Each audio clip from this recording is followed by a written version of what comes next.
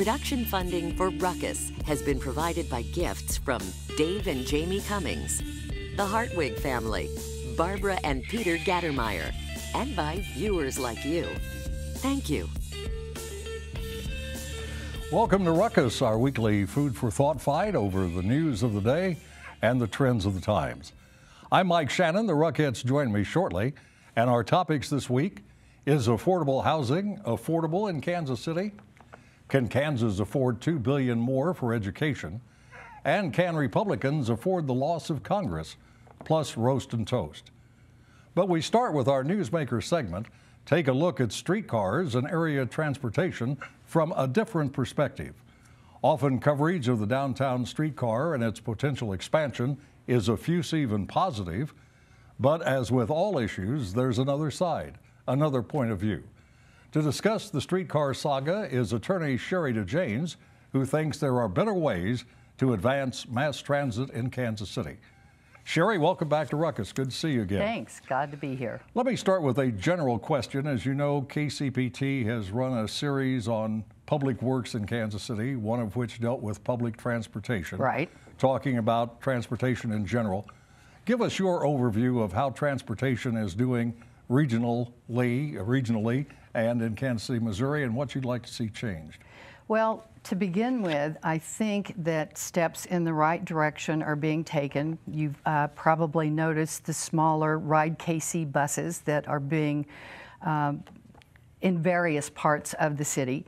I think that will meet several needs that people have expressed. A lot of people talk to me about needing to get to places where not a lot of other people needed to get, but it was crucial to their employment, so those can be deployed for those purposes.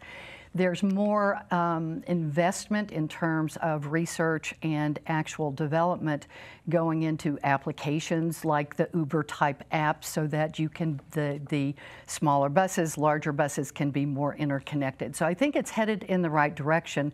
I just hate to see any of those funds diverted to the streetcar, and that's what's happening. So you're not opposed to public transportation, you're just opposed to the way it's being implemented. Right, no, we are very much supporters of public transportation. SMART KC stands for Supporters of Modern Affordable Regional Transit. So we're not no for transit. Last time we talked, you were hoping to derail, if you will, the streetcar extension from Union Station to UMKC, but that election is still in progress and likely going to take place in June. Well, what's actually happening is that people are now requesting ballots, and they only have until 5 p.m. on April the 3rd to get those into the Circuit Court Administrator's office, or they will not be allowed to vote in June for the funding piece of the election. So I really want people to understand that they need to get in touch with someone to get those ballots, get them faxed in. Do not mail them now. And they could call us at 816-668-8447. We'll deploy someone to get the ballot for them and fax it in. If the extension is approved, ultimately, do you plan to go to court to try to overturn it? That is certainly something that can be considered, but at the present, we have an ongoing legal battle regarding the constitutionality of the mail-in balloting. The whole transportation district concept? Not the concept, but the form of mail-in balloting. They could have taken this to the ballot box, as they did in 2014 when they were resoundingly defeated. They've elected to go mail-in as they did downtown. And you think that's a disadvantage to some of the voters? It absolutely disenfranchises large segments of the voting population, particularly the elderly and the low-income segments. I know you were in favor of this citywide vote requiring the city, broadly speaking, to vote on any future streetcar extensions. That was approved by voters, but just by a narrow margin. Is that going to be intact for future extension elections? Well, it is not intact now as it was passed by the public. The City Council removed the planning aspect. What the ordinance had addressed after the initiative petition was passed was twofold. One, planning, and two, actual expenditures for infrastructure, purchase of lands, purchase of product. the city council eliminated the planning section, and so the city can spend however much it wishes on planning future streetcar expansion. Last time you were here, I remember asking you if you'd ever been on the downtown streetcar, and you said no. And I asked if you were planning to take a ride, and you said no. I'll ask you again, have you been on the streetcar since the last time we talked? No. Do you plan to take a ride on the downtown streetcar anytime soon? No, typically I need to be somewhere much more quickly than I can get there on the streetcar. All right, Sherry, thank you very much for coming in. Good to see you again. My pleasure. And that was attorney Sherry DeJanes. Now let's meet the panel and start a ruckus.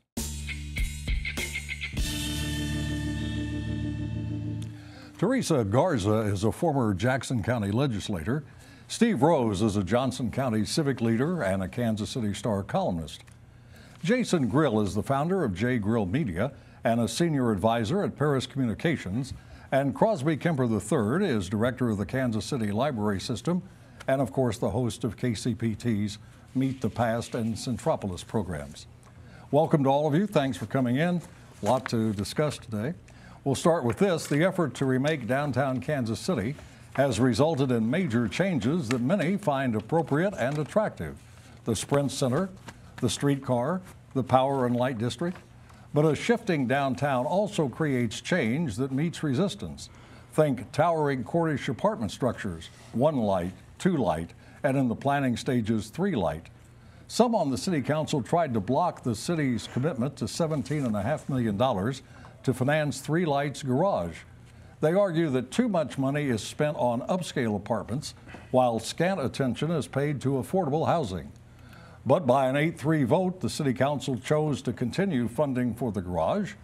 And one of our panelists reacted on social media, calling the 3-light deal larger than the entire library's annual budget and 3 times the city's housing budget. Insane public policy. By chance, was that treat from you? Yeah, it happened to be for me, and I also attended the city council with my signs. And look, I mean, it's just the garage that is larger than our budget at the library. It's 3 times larger. Just the garage, which is a direct subsidy out of the general fund. Just the garage is 3 times, more than 3 times what the city's annual housing budget is. So, and you know, they keep making this argument about the we have to adhere to this 99-year contract we signed in 2004. They've amended it 13 times. In this agreement, they're adding taxes, a sales tax. They're adding $3.9 million for affordable housing to subsidize Cordish in doing the affordable housing that Cordish had previously promised us. This is it's a terrible deal. B, it's incredibly regressive. We keep shifting tax dollars from the poorest people in town, or the average Kansas City taxpayer, to the wealthiest developers. And it's time to stop this. Theresa, is there a counter argument to what he's saying? A deal is a deal is a deal? So I think, you know, your word is your bond to a certain degree, but at the same time, there are things in the toolbox that the city can use going forward that they need to be looking at, such as planning and zoning policies, economic development policies, housing policies, and I think that's one way to be addressed. What we do right now in the present is a whole other story, because it is an existing contract, and yes, it has had amendments, but it's still at the same time, if somebody goes back on their word, you don't want to go back and continue to do business with them. Well, Steve, some on the City Council who supported the $17.5 million say the Cordish deal was done back, I think, in 2004, when there was little interest on the part of businesses located in Kansas City, and Cordish deserves respect for having been involved from the outset. Absolutely. I mean, I think I'm one who thinks that the subsidy that the city puts into the Power and Light District is probably the best money the city's ever spent. Oh. And yeah, Crosby, if that hadn't been spent, you would still have haunted houses in downtown Kansas City. It's the amount of the subsidy. It was a deal done behind the scenes. The city council voted on a contract they'd never seen. Sort of typical. You would have to say, as an historian, that if you look back in Kansas City's chapter of history, that the revitalization of downtown was one of the most important significant events in the history of this city, and it wouldn't have happened without a subsidy. Yeah. I agree with that. It's just too much of a subsidy, and it's an ongoing subsidy, and we're up to hundreds of millions of dollars now, Steve. Compare this deal to deals in other cities. We get the worst deal because we didn't negotiate a good deal, and we're still not negotiating a good deal. We rolled over for them one more time. Well, so Jason, the people who supported the $17.5 million were saying that there is a compromise, that Cordish is going to build affordable housing at a building that they own, the Midland office. The Midland, building. right. So they're going to put in 100 units, I believe, there, and that was kind of always part of their plan, I think, was to develop the Midland with affordable housing. So that was seen as a compromise. But I agree. I mean, back in 2004, obviously, Kansas City and Louisville were the two cities that had dying downtowns, and I know Cordish stepped to the plate to build in those two cities. So, you know, maybe it's not the best deal, but at the same time, what did we have going for us back then? Yeah, and I think when we're talking about affordable housing, I mean, we're talking about people with incomes of about $40,000 to $80,000. So we're talking teachers, nurses, you know, transportation drivers with the KCATA. We're talking office administrators. We're talking firefighters, police officers. So we're talking middle income type families that are not being able to even be priced into the downtown. When I quickly Googled affordable housing downtown, blah, blah, blah, I got Miami, I got Los Angeles, I got Nashville, where there's these issues about affordable housing. Is there enough affordable housing? I will tell you, in every single case, they are talking about a completely different kind of affordable housing than we're talking about here. They are talking about housing that are keeping people away from being homeless. And that's where it's happening in Austin, Texas right now. So we spend our money on yuppies. I'm told not to use that word. It dates me. But this is yuppies that we're just moving around the metro area, and we're subsidizing them and Cordish, an out-of-town developer, where we're spending no money developing a true housing policy for the poor, I can tell you that One Light people. is full of a very diverse population because I live there. There's baby boomers, there's blacks, there's white, there's Indians, there's business people, there's young people. I mean, it's a very diverse community there. I think that's getting lost in the whole shuffle, that there are people that live there from all different walks of life. Okay, thanks. Let's move on. In a recent column, Steve Rose warns Kansans not to equate massive increases for schools in the state to the $2 billion court-ordered spending in the Kansas City, Missouri school district that ended in 2003. The column notes several key distinctions. The Kansas City goal was desegregation. The Kansas plan, student achievement. The Kansas City effort was one school district. In Kansas, the effort will be statewide. Of course, all of this is predicated on the assumption that Kansas legislators will find the will and the way to massively increase the state's education budget, and the state Supreme Court will give its okay. Steve, how confident are you that's going to happen? Oh, it's going to happen because the Supreme Court's been very clear that if it doesn't happen by April the 30th and the legislature doesn't come up with a viable plan, the schools will not open in the fall. Legislators say, oh, well, everybody's going to blame the courts. No, that's not the way it works. If you look at the polling, the Supreme Court is held in very high esteem, the legislature very low self-esteem. People will blame the legislators when they go out door to door to get reelected in August and November. They'll get killed if they haven't done the right thing and gotten a plan together that the court will accept. Well, there was an effort to recall the state Supreme Court justices last fall, and that failed badly. It failed on its face because, as I said, people hold the justices in high regard. Talk for a moment about the study the Republicans in the legislature ordered that came back saying you need to spend $2 billion more on education. Well, that was a big oops. Because no kidding. When the Republicans picked their expert, they thought they were going to come back with a study that was going to say, no, you guys are already spending too much. We know it can be much more efficient. And instead, they came back with this number of up to $2 billion a year extra for the schools in Kansas, which I must tell you, I'm in favor of more funding for schools. I thought that was absolutely absurd. And it's not going anywhere. It'll never even get close to that number. But it stopped the Republicans that thought they were going to have something to sell in their tracks. I mean, they had to back up and say, wait a minute, we're not going there. Well, I think the latest is Republicans are now saying $500 million over 5 years. They are saying, they just came out with their $500 million thing out of their committee, but that's not going to be the final number. I can tell you that. Crosby, I think there was the implication in the study that Kansas legislators ordered that spending more on education enhances student performance. Do you accept that implication? No, we've had Eric Hanishek in the library twice, who's the leading scholar on this, and there is no direct correlation of spending per pupil on quality, and they ought to be focused on quality. And it doesn't. It has a little bit to do with spending and where you spend it. Teacher quality is the best example. We're right in the middle. In Kansas and in Missouri, we're right in the middle of the United States spending and teacher salaries. And the United States is 4th or 5th in the world in spending per pupil. The only people who are larger than we are regularly is Switzerland in terms of our spending per pupil, and yet we're 20th and 21st in science and reading. We're like something like 30th in math now. So spending has nothing to do with it, but not a lot to do with it. And that's the flaw in both the Supreme Court's decision making on this and also in the Republican study. Yes. Theresa, you've held public office. You know how tough it is to increase taxes. That may be an option that Kansas legislators have to look at. It may be an option. I don't know if that's what they're going to move towards. It's hard to say. Kind of like what other choices do they have? I think you start looking at the budget overall and what it looks like in general. There are actually, I won't go into great detail, but there are a number of ways for the legislature to get through at least year one with something like a $300 million increase in revenue in spending without raising taxes.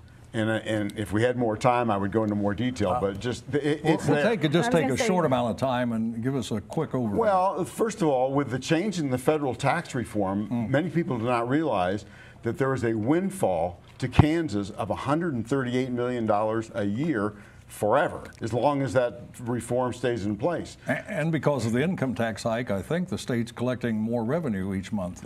Absolutely, they're way ahead. They had to. They haven't. That's right. Right. So that's part of it. Anyway, there's okay. There's Thank a number you, of ways. Jason. Is it fair to assume that school finance will be a prime topic in the legislative and gubernatorial races in Kansas? Oh, no doubt. Chris Kobach for the Republicans has already said he's against it, I think. I mean, he's kind of becoming more popular. In my circles, I've talking to people really think, Steve, that he actually might win that Republican primary against the current governor. I don't know. But I think he's the favorite. Yeah, I don't know. Yeah. I just think this issue in Kansas has been going on for so long. At some point, don't we have to just make a decision and move on?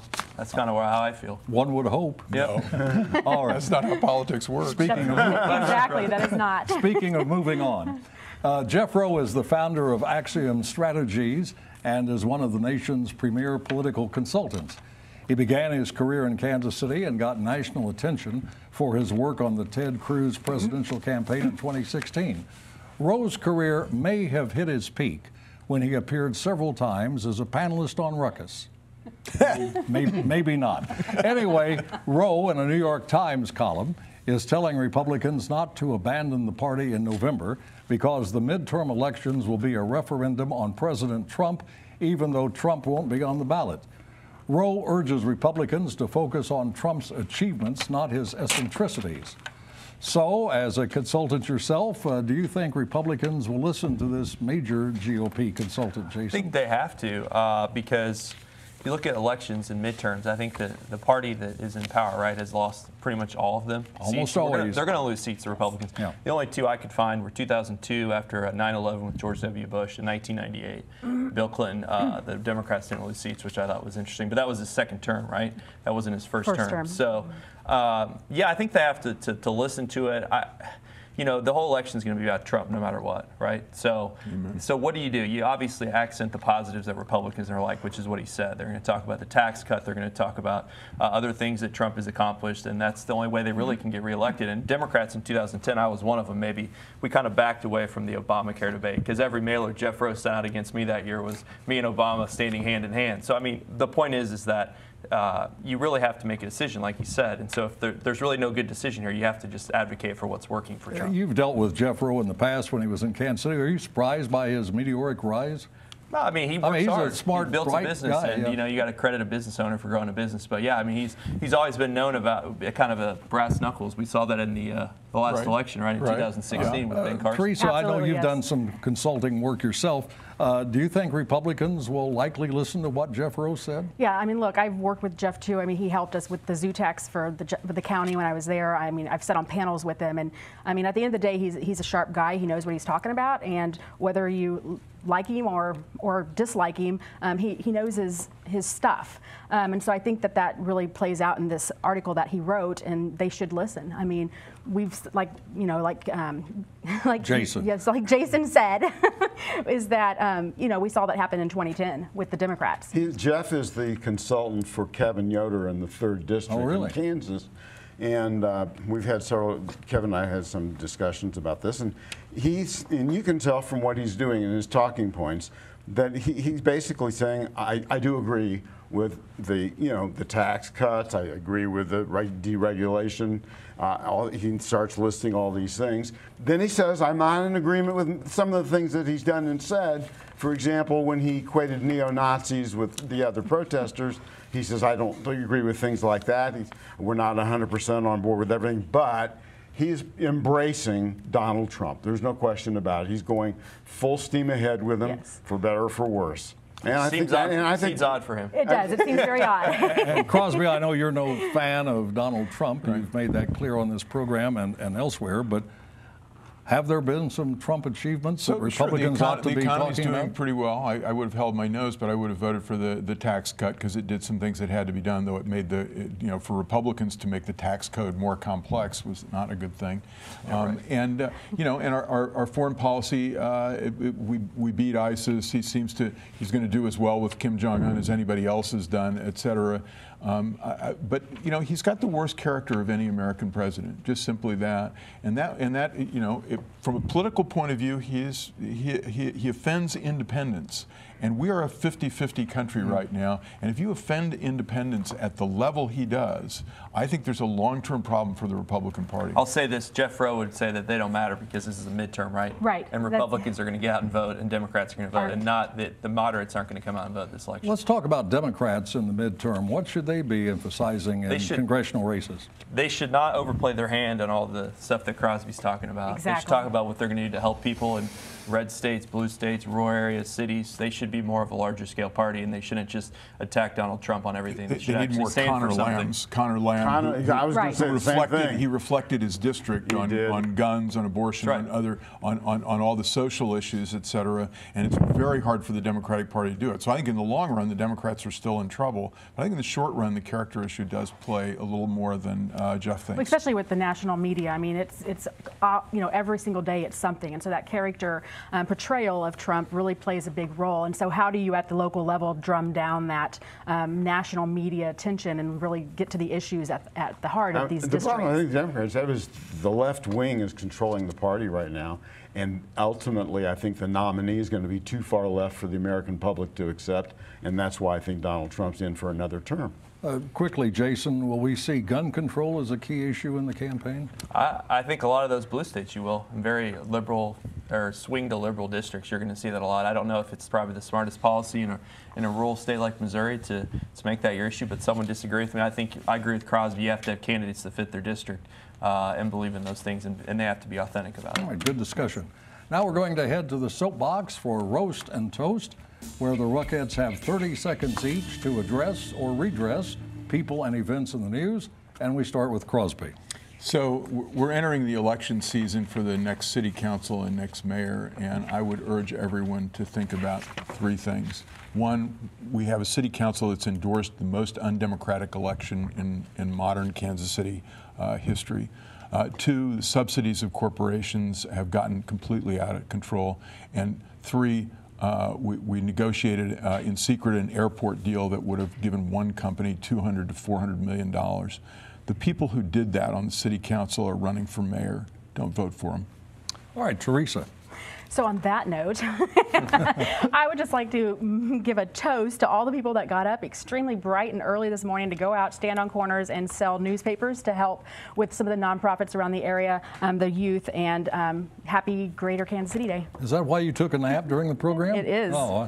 Absolutely. Okay, Jason. On a positive note, too, I want to toast Clayton Custer and Ben Richardson from Blue Valley Northwest High School. Two guys that have been playing basketball since third grade are now playing together at Loyola Chicago. Chicago, great school in Chicago, in the Final Four this upcoming weekend. So they were in the New York Times the other day. I got forwarded the article. I couldn't believe these two guys that grew up together are now playing in the Final Four. It's a pretty cool story, and makes you want to get out there and kind of watch your old basketball games when you were a kid and relive those memories. And it's opening day for the Kansas City Royals. That's right. That's right. I'd like to roast those who want to put on the census the question, are you a citizen? Now, 50 years ago, that might have gone over. But right now, while we're handcuffing people in their front yards, that ain't going to work. People are not, you might as well say, have you ever committed a crime and not been caught? Check the mark. And that's what people are going to not do. They're not going to put anything in the place, and it's going to be a complete miscount of the people who are in America. And finally, appearing at a Generation Next event, President Trump was asked this question: what would you tell a 25-year-old Donald Trump? The president's answer? Don't run for president. Among those who probably like that answer, Senator Ted Cruz, former Senator Hillary Clinton, and several Ruckus panelists who will remain unnamed. And that is Ruckus for this week. We're back next Thursday at 7. Now for the Ruckettes and the crew, I'm Mike Shanin saying Happy Easter, Happy Passover. Thanks for watching, and good night.